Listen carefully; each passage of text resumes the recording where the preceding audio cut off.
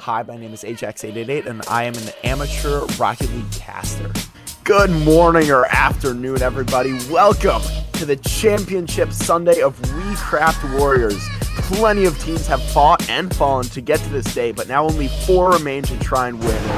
That's going to go to the other side. Vulcans might have an opportunity. No, it's turned away easily by DC. DC might have a breakaway chance. Has to be cute. Wow! And passes it out to Pander, who will put that one in. High again. This is something you cannot let the Elite do. They love to go in the air. That one almost getting around Knuckle, but Evan is going to take it in the air once again. Gets a foot reset, takes it low, gets the pogo, and it's over one, and that one is in! Evan with the pogo shot! 8 seconds left. They need something right now, but first they have to clear the ball away from their defensive half, and that demo might just do it.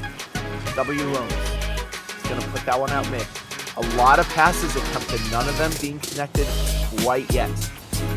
With 15 seconds left, they're going to have to make a full court march. That's dangerous. W Loans is going to go up for it. This is a good opportunity. Gets the flip reset. The bump comes out. That's going to be in front of mid. Trin might have the shot. No!